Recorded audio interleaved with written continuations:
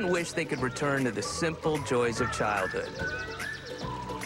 Only we're talking about my childhood. Hey, we're all stuck here. Blow it out your ass! Hey, that's me, Oliver Beene. Okay, let me set the scene a little. It was the early 60s. Not too bad a time to grow up. Even the gangbangers were a nice, clean-cut bunch of kids. Oh, for the days when this is the closest thing anyone had to a cell phone. What? I'm losing you. Are you going through the monkey bars again? Okay, so where were we? Blow it out your ass! Oh, right. Sherry, please, not in front of the kids. What'd I say? Blow it out your ass. Do you think Jackie would say that in front of her kids? Like so many women, my mom idolized Jackie Kennedy. I mean, even to the point of fantasizing she was her. But I knew my father, and he was no Jack Kennedy. Boy, some traffic jam, huh? What? Interception? What's Tittle's problem today? My brother Ted lived by a simple rule. If it ain't sports, it ain't worth talking about. We hadn't spoken in 4 years. Now, when I turned 10 and a half, I realized something that shook me to the core. These people were crazy! I'm sorry, guys. I don't think we're gonna make it to putt-putt golf. No, but don't worry. I know something else we can do. Now, on any typical Sunday, if our plans fell through, that didn't mean we still couldn't have a good time. You see, for Dad, dentistry wasn't merely a profession. It was a way to relax and have some fun. You're clean. No new cavities since last week. Uh-oh. Spoke too soon. Ow. Yep, you got one. Ow. There it is, all right. Ow. Feel that. Ow. Hi, Neil. Hi, Oliver. You're in a good mood. Why not? You know that rash? Turns out it's not eczema. What a load off. Poor Neil. Once he turned 11, middle age hit him like a sack of Fritos. Hello, hello. My best bud, Michael. So, what are you two squirrels chattering about? An old proverb goes, bring me the boy at 10 and I'll show you the man he will one day become. Where are the damn Givenchy's? There's a system here, people. And those who don't follow it will be slapped within an inch of their lives. Oh, Oliver. Brown shoes and olive pants? Don't you know? Stop trying to save the world. Then there was Bonnie. Oh, Bonnie. I looked at her and felt the stirrings of something I wouldn't understand for 2 more years. I had it bad for her ever since the 1st grade. Hi, Bonnie. I made you a Valentine. Oh, thank you. Dear Bonnie, I love you. I have always loved you, but I said since my love isn't being returned. Why don't you love me, Bonnie? I need you. I need you so much it hurts me in my soul. I was only 6, and I was slapped with a restraining order. But 5 long years had gone by, and I just knew she was sorry about blowing her opportunity with me. Oh, hi, Bonnie. Oh, God. So did you have a nice weekend? Mm-hmm. What'd you do? My family went up to our cabin in the Adirondacks. Interesting. Must have been pretty cold. Not for us. It was wonderful. We sat by the fireplace, told stories. Could a family really be that normal?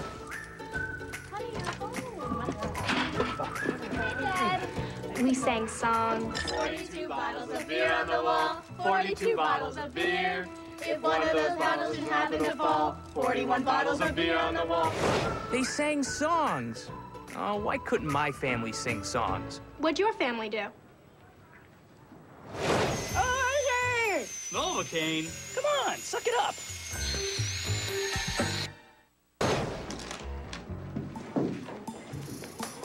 Morning, Joyce. Good morning. So, looks like it could rain, huh?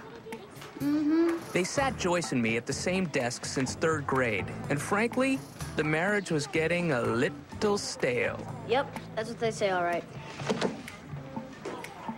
What's happening to us? Joyce, can we have one morning without all the drama?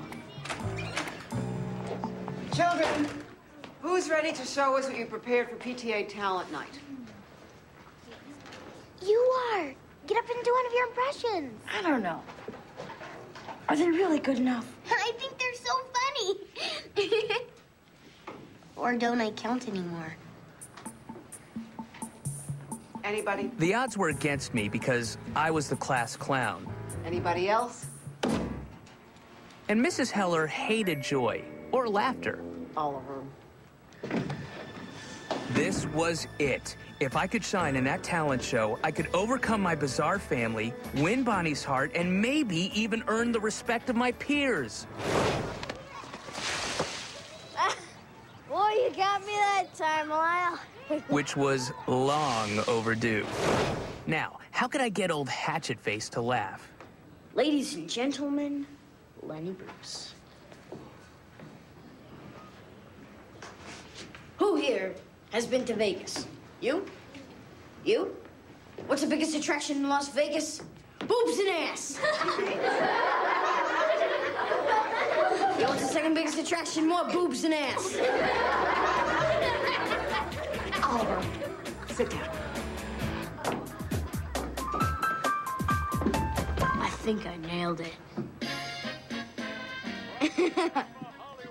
Oliver, go to bed already.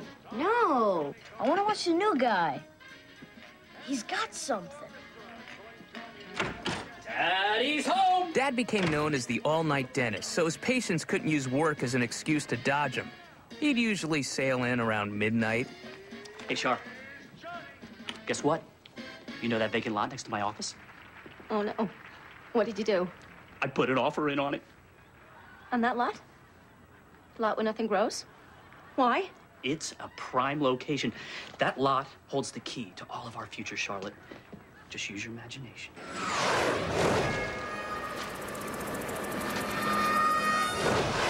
Say goodnight, Oliver. Not fair.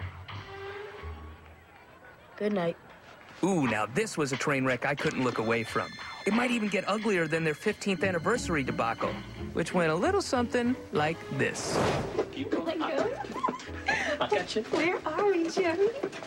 You'll see. Okay. I want your anniversary present to be a complete surprise.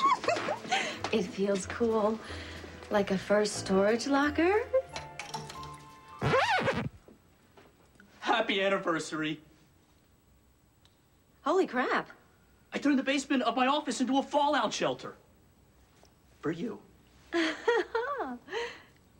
Jerry, when I said that I wanted a mink stole because even the mailman's wife has a mink stole, take me through the thought process that led you to Bomb shelter!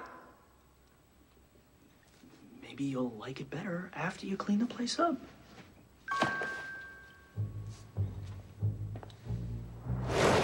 Look, Jerry, don't buy that lot. You stink with business.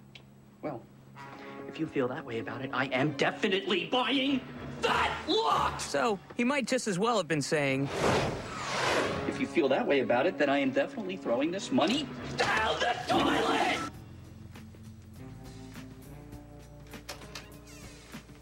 Oh! Oh, her again. I'm telling you, Oliver, one of these nights she's gonna do those dishes topless. Oh, yeah, baby. Come on, take it off. Take it off, take it off, take it off. Come on, take it off. So, tomorrow I find out if I get picked for the talent show. Yeah, that's good. See, what would have been nice is if you said, "Don't worry, Oliver, you'll make it. You're a funny guy." Maybe you won't make it. Oh, thanks a lot. No, all I'm saying is you might have to try out for 10, 15 talent shows to make one. Things don't happen overnight, Oliver. It's a little thing called dedication. Look at me, for example. I'm here hour after hour, every night for a year. Sometimes I think I can't even hold my hands up any longer. But I know that one night, I'm gonna eyeball some jugs. Hmm?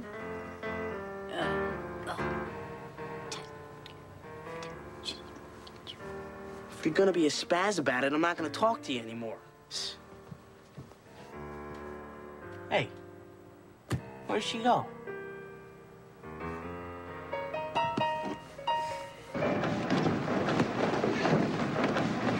You had to stay up all night and watch this night show again, didn't you? Joyce, the nagging. A week had gone by, and everyone who wanted to had auditioned for the talent show. Well, I guess I'll announce who'll represent the class in this year's PTA Talent Night. First, Ellen with her Rockettes routine. Ooh, that was a high kick I was not looking forward to. Also Susan with her wonderful playing of the spinning song by Elke. And finally, Oliver. This was my shot. Kids would look up to me. Bonnie would adore me. As Susan has such a difficult piece to play, I want you to turn the pages of the music for her. A page turner? Could I sink any lower? Can I get someone else? Oliver has sweaty hands.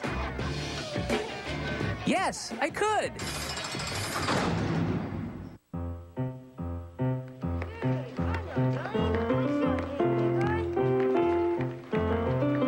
The only thing lower than being a page turner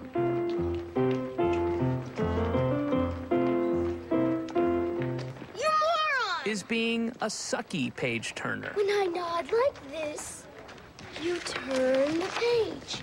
Think you can handle that? It's that attitude that would wreck all 4 of her marriages. Go ahead and leave, you moron! Leave the best thing that ever happened to you! Michael, why am I a crummy page turner instead of doing Lenny Bruce? It's just criminal. You are fabulous. Look, Oliver, what's the big deal about this PTA show anyway? I mean, the choreographer should be shot. Did you ever wonder what it would be like to make people really laugh? I mean, make all those people out there love you. By people, you mean Bonnie, right? Personally, I do not get the attraction.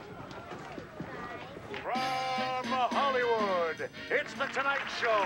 Past midnight, and Mom and Dad were sitting down to their steak and potatoes with sour cream and butter, all part of their fitness lifestyle. But life was about to change forever. We interrupt this show for a special news bulletin. The United States is taking initial steps tonight to neutralize Cuba as a potential nuclear force in the Western Hemisphere. President Kennedy has ordered military action and issued a warning and an appeal to the Soviet Union. Now, we'd all been through the duck and cover drills, but this was for real. Could my friends handle all the fear and anxiety? What are we gonna do? It's hopeless. Calm down, Michael. Calm down. It's 2 weeks for Halloween. I still don't have a costume. I'm going as Robin Hood. Green tights? Of course. Oh, honey. Yoo-hoo! Has anyone been watching the news? Do you realize that there are missiles aimed at our heads? Are you guys talking about those missiles in Cuba? Oh, dear sweet Bonnie. I wanted to take her in my arms and assure her that everything would be okay. My parents say it's just a bunch of silly Billy stuff. Her parents were protecting her from the truth, much like my parents. Dad, what does this mean? It means World War III. That's what it means. Oh, to be beautiful and clueless. Oh, hi, Charlotte. What are you throwing, a party or something? No, Myra, we're stocking up our fallout shelter. Shh. You should tell the whole world. When Dad built that fallout shelter in the basement of his office, everyone laughed at him. Why didn't you build us one? Well, no one was laughing now. How big is it? All right, not all at once.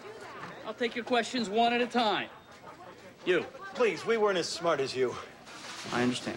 What's the next best thing we can do to protect ourselves?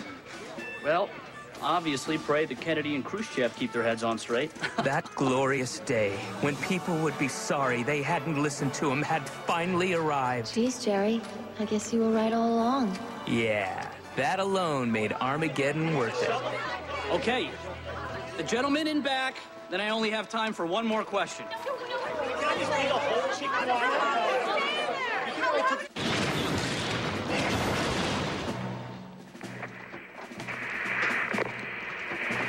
I can't get the game down here. Well, maybe I should have made the walls a little thinner so that more radiation could get through. Stinks. The old man was in his glory. The military had moved to DEFCON 2 for the first time in history, so a fallout shelter actually wasn't the dumbest place to be. Who knew this day was coming?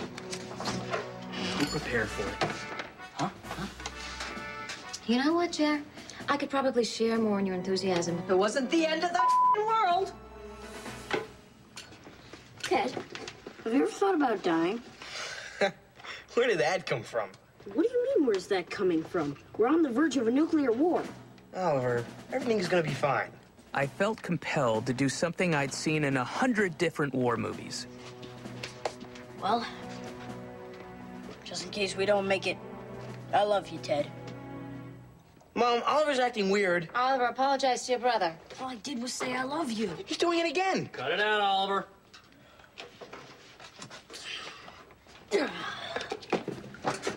Jerry, what's that shovel for? Sanitation.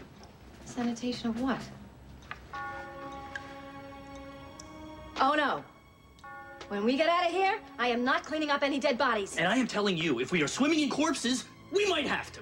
We? Like suddenly you're gonna do housework? It'll be me, because it's always me. Doing the dishes, washing the windows, burying the dead. Hey! Could it be? My brother? Showing sensitivity and emotion? Oh, Ted, sweetheart. Oh, I'm so sorry. I don't want to die. It scared the piss out of me. What are you crying about? You should be happy. Everyone else is gonna die, not us. I just want to get out of here. Me too. Look, boys. Be comforting. We will get out of here, guys. Then we'll band together with any other survivors to form a new society. What? Look, who's hungry? Huh?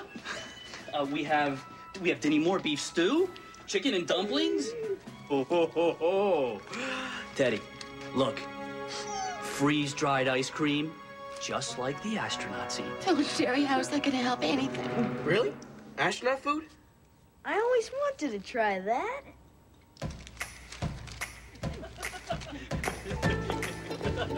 Because of Dad's late hours, we hardly ever all ate together. But here we were, having a real family dinner. And roasting our own marshmallows. And telling stories. So you were really the first person on TV? Well, almost.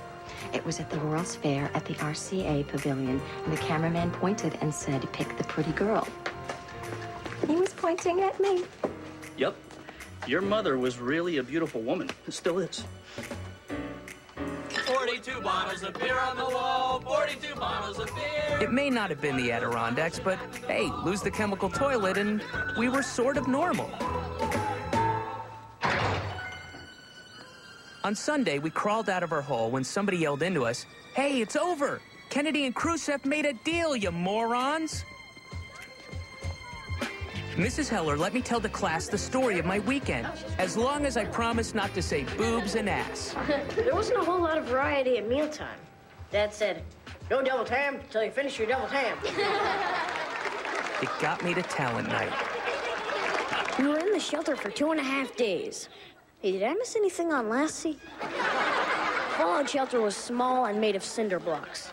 1,216 cinder blocks. Here are 2 games that don't work in a fallout shelter. Hide and go seek and tag.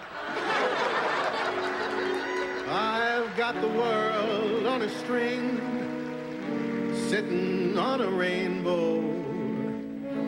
Got the string around my finger. What a world, what a life, I'm in love. But the air inside was more dangerous than the air outside. In that sweet moment, I had it all. My family and Bonnie. I own Talent Night.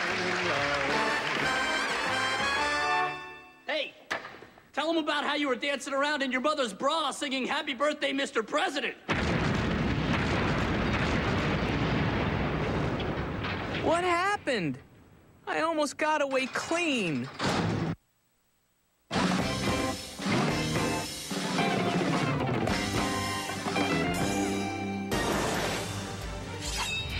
The adventure of the greatest tournament of all. Experience the phenomenon again, or for the very first time. Catch the runaway hit from the very beginning. Shaman King.